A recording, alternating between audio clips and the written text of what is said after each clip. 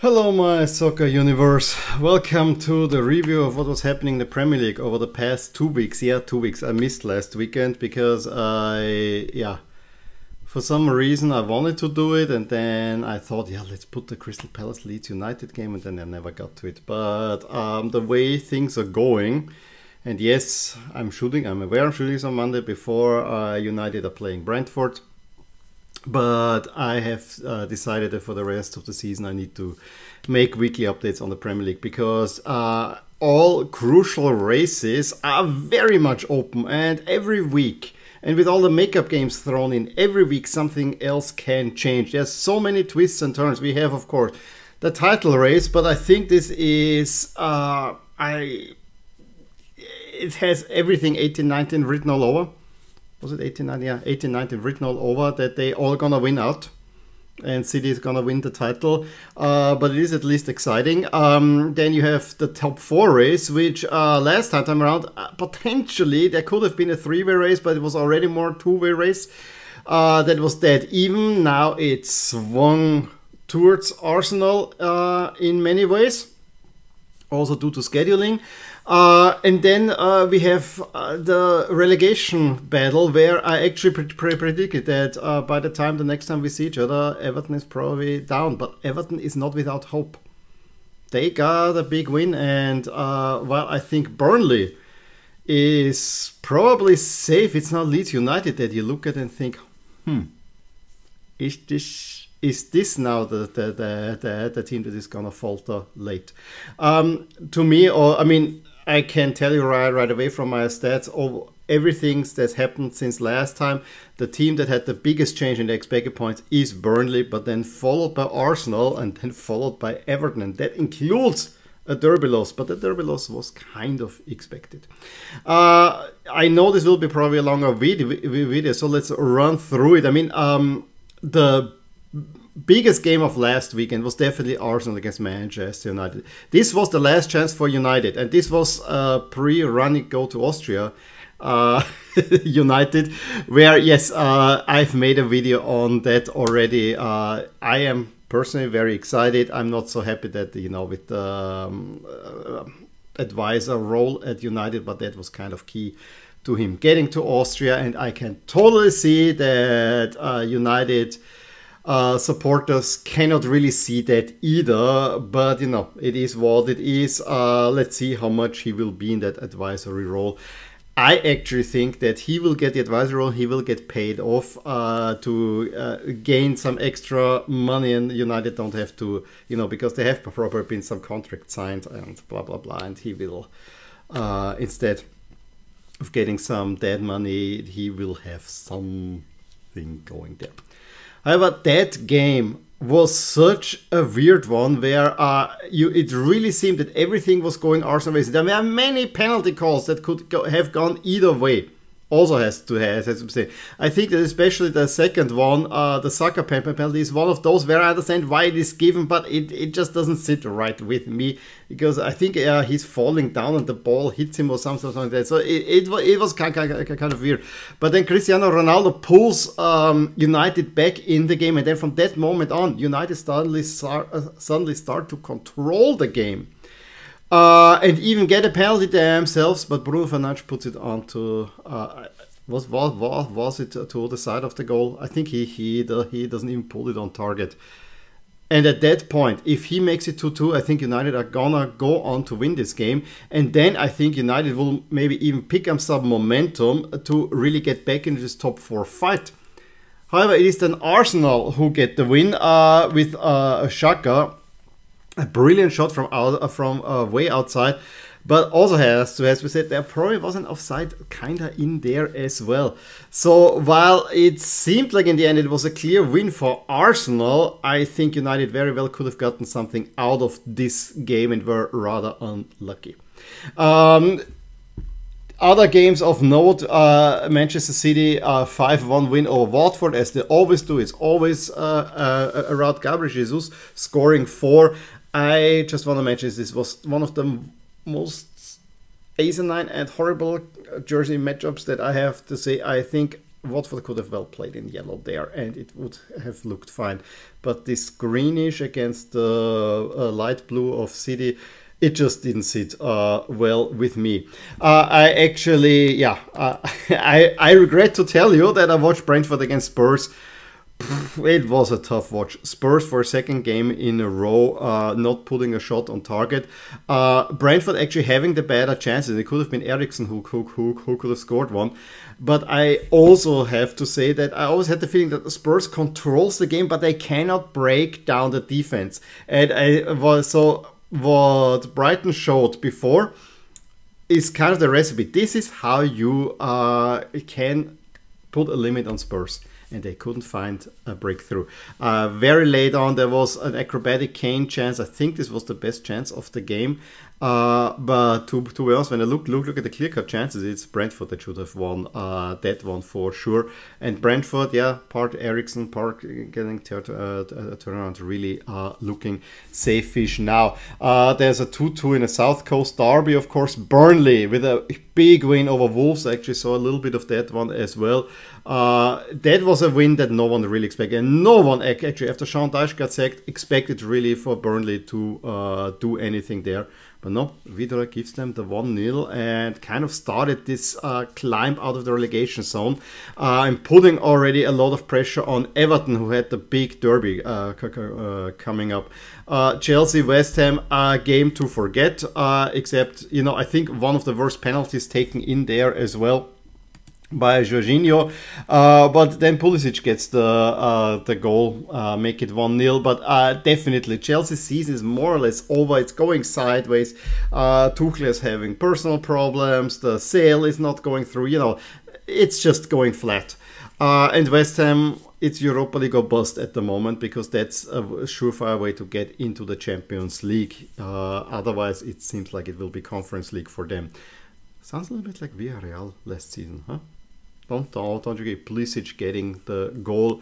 And, you know, I also think that his time at Chelsea might well be over at this point, because while he's one of their most talented players, he never really makes an impact there. I think he will probably be better off at another club. As so many, I think if the sale goes through, Chelsea's in for a revamp on all fronts.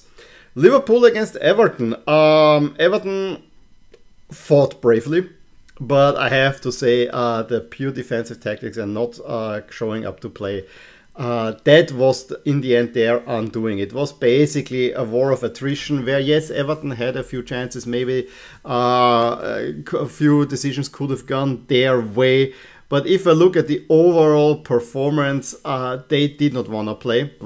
And I understand why. Liverpool is that much better. And then, of course, Origi, soon to be at Milan, probably comes on, and then the game really switches over. Salah going through, Robertson pulls the ball in, and then a little bit later, Origi, not a little bit later, late in the game, Origi gets the 2-0. Sets Liverpool on course. So there was a whole lot of pressure, because Liverpool needed to keep up with City, and Everton needed to keep up with Burnley, and so it was Everton on the short end of that straw. And crucially, with only 2-goal win and Manchester City have a 4-goal win, the gap in the goal difference also closing at the moment. And it may, I don't think it will, but it may come down to goal difference there. So that's another thing that we have to look at in this title race, where Liverpool for most of the time look good. Then, during the midweek, already pulled forward because of the FA Cup final from round 37. United playing Chelsea, and no one is talking about it. A goal by Alonso and a goal by Ronaldo. That's that. I think it was the least interesting United-Chelsea game in ages, which tells you a whole lot where both clubs are going. United season is more or less over, as is Chelsea's. There is not much movement up or down. United most likely will go into Europa League. Chelsea is more or less safe in the Champions League. So, and there's really not much to play for. The clubs are a little bit in turmoil as well. So round 37 is of course coming up much later, way more. But now round 35, a potential banana skin for Liverpool didn't prove to be one. The only banana skin that it could have proved is that the scoreline was way too low. Liverpool should have won by 2 or 3 at Newcastle. And it was even early kickoff, where given that Liverpool played on Wednesday night, I didn't hear many complaints from Klopp, but this would have been a typical Klopp complaint side there. So yeah, but I mean, especially the one by Salah around the 60. I mean, no, not Salah, Sané, Mane. Saleh, Mane, Sané, Sané is now even playing in Germany. I always get those confused. It should have been a surefire goal. I also have to say that in the build-up to the 1-0, there was a little bit of a rough challenge in there. They probably could have gone the other way, but overall, thoroughly deserved 1-0. Burnley, another, and shows the resilience of theirs. A 2-1 win at Watford, although they have been down in 8 minutes through an own goal, coming off the crossbar, and then it hits Tarkowski and the goal goes to net. But in the last 10 minutes, they turned around through Cork and Brownhill. And I have to say, these are probably the goals that give. They are not safe yet by any means. But actually, this might give them enough momentum going forward, because also their their schedule of the upcoming games doesn't look all that bad for them, and they have a fight in them. I had my eyes also on Leeds United against Manchester City. Great choreography, Yorkshire and so on up there, but that backfired quickly, because all the paper needs to go somewhere, and it went onto field. It went on all the City players all the time, and I loved the when at the corner kick. There were even boys coming, yeah, let's throw it, and then the security guy catching the ball out of it. Yeah, come on, please. Rodrigo had a huge chance right early on, where he intercepted. I think it was Cancelo who fell over. He gets the ball on the midway line, can run clear on goal, and I don't know why he's not drifting towards goal. He's running straight. And meanwhile, there are many defenders, and he could have even had the chance to play to attack and running next to him, but he doesn't do it. And then something that should have been probably at least a shot on the goal fizzles out to nothing. And I still don't understand. He gets the ball and then he runs parallel to the touchline instead of moving towards goal. It was such a weird attack. As soon as Rodri made it 1-0 after a corner, I really thought there was not really a way back. Yes, Leeds in the late in the first half probably had a little bit control of the game, but that was put to rest as soon as Nathan Ake, another Santander fan, makes it 2-0 for City. And then it becomes a rout with Gabriel Jesus making it 3 and Fernandinho 4. And suddenly, Liverpool, no, not going to go. They are level on goal difference, as we'll see. So even that is not going to City's favor. And I told you, I think City will probably win this title. And they may even go on to win the Champions League, and Liverpool will be left with the two more minor cup trophies in many ways. Then we had a huge win. I didn't watch it because Milan was the same time, but it's also a huge win for Everton over Chelsea. Now, it was probably the best time ever to play Chelsea, but Chelsea had a lot of empty possession. They created a few chances, but Jordan Pickford really showed up that day and kept Everton in there. And then Everton actually did score on an early error from the Everton defense, and Richarlison, after a great assist, makes it 1-0 right after the halftime. It's another one of those wins that are absolutely crucial, and I still have the feeling, to me, Everton is not a team that should get relegated. And it's because they're getting, yes, they played United at the right time. They played Chelsea at the right time. They dug in deep. Everything, it's not pretty in any way. But they're getting their results. But I think they're getting not enough results. And that loss to Burnley could pay dividends. Negative ones. In the top 4 race, Spurs putting a whole lot of pressure on Arsenal by beating Leicester City 3-1, with Kane and Son being their normal selves. Kane with the first shot and goal. Yes, that was the first shot in over 2 games. for Spurs, making it 1-0 in 22nd and Son scoring 2, and especially the third one was a brilliant goal. Leicester, very much Conference League mode, having to play Roma, didn't look all that fresh. And yeah, all their eggs are in the Conference League basket. And then I was actually hoping for a little trip up of Arsenal just to keep it more exciting, because I know that with the win Spurs, they have the better goal difference, but they also have a game at Liverpool coming up. And yes, then if they don't get anything out of there, and very likely they will not, although this could be, as we'll see, one of the bigger fixtures, then the North London Derby is not much to play for. But as it stands, I think in the North London Derby, if Arsenal would, now they have the win at West Ham, a draw for Arsenal will be enough. And that's not something I want to have, that both teams have a whole lot to play for there. But the game was, it took a whole lot of time to get going. And then Holding heads one in, Bowen gets an equalizer from a deflection. And then just when West Ham kind of seemed to be the better team, Gabriel heads it in to make it 2-1, and Arsenal didn't have too many troubles playing that one home. So it was kind of a routine win for Arsenal in many, many ways. And yeah, they are in pole position now for this top four, for the top four spot. And as I said, the North London Derby will probably seal the deal, but we have a round before that. Talk about that in a second. So at this very moment, we have, now let's look at all the races. We have, of course, City a point ahead of Liverpool, goal difference absolute level. Liverpool still slightly better because they have a goal more scored, but that might also go City's way. And the last times I made, they were a little bit closer. Now, the less games are left, the more it will go City's direction, and so it's now 60-40 in favor of City.